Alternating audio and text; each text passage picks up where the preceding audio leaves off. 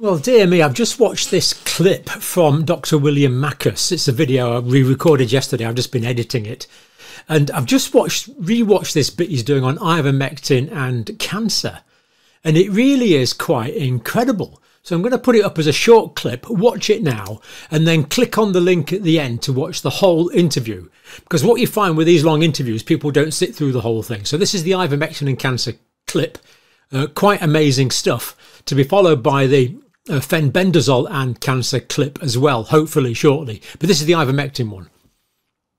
And as I dove into that research, into ivermectin, hydroxychloroquine, and so on, I discovered a large body of literature specifically with ivermectin and cancer, and ivermectin in the use of cancer. And I found that very odd and very unusual. And I, of course, I was naturally curious. Well, why would ivermectin work in cancer? How does it work in cancer? And so, I did a PubMed search, and I think something like over 300 peer-reviewed papers come out, and in regards to ivermectin and cancer. Now, it's all preclinical research.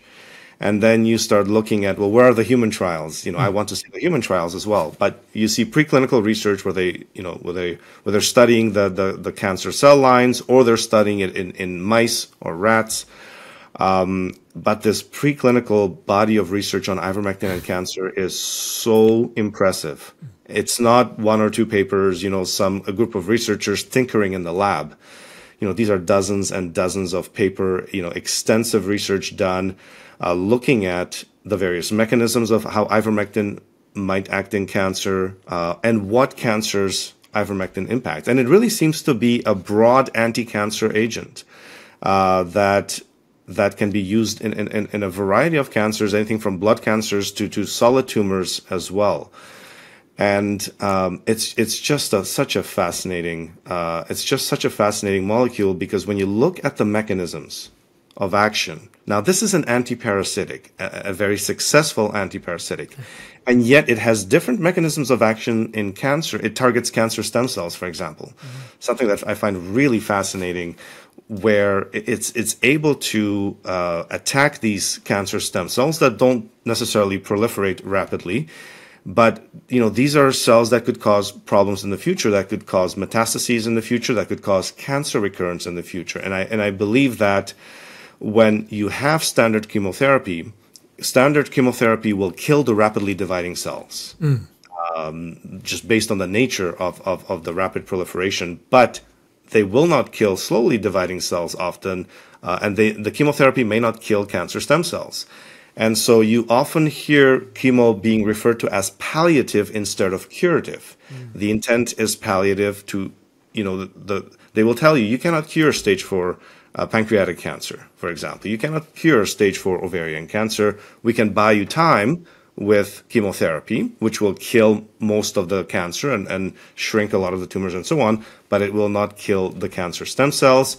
And it will not kill cancer cells that are resistant to that chemo, because cancer cells can develop a resistance to certain chemotherapy. They might have, these pumps that just pump the chemotherapy right out of the cell. And so in some cases, like ovarian cancer specifically, these tumors can develop a resistance to chemotherapy. That's why the oncologist has to change the chemo and go to the next agent and so on. Well, ivermectin can kill cancer stem cells that chemo can't. Ivermectin can also reverse what's called multi-drug resistance in cancer cells. And so it can actually sensitize cancer cells to chemotherapy. It's also a radiosensitizer. It can sensitize cancer cells to radiation therapy, for example, as well. Now, it has other actions. It can inhibit the tumor's ability to form new blood vessels, so it can inhibit angiogenesis. Ivermectin also inhibits certain enzymes called matrix metalloproteinases, which are enzymes that detach cancer cells from the tumor and allow it to metastasize and spread to other parts of the body through the bloodstream. And so ivermectin will actually inhibit those enzymes so that it inhibits metastasis of the tumor, for example. So when you look at it, there's a dozen different mechanisms by which ivermectin acts on the molecular level on cancers. And so then you ask the question, where are the human trials? because that's what it ultimately comes down to. Yes, preclinical research is nice. We have hundreds of papers on ivermectin and cancer. Where are the human trials? And there aren't any.